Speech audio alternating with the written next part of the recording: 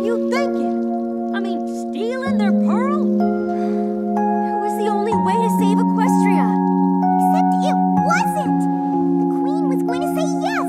We did what you told us, and that's what made her realize we were ponies worth saving.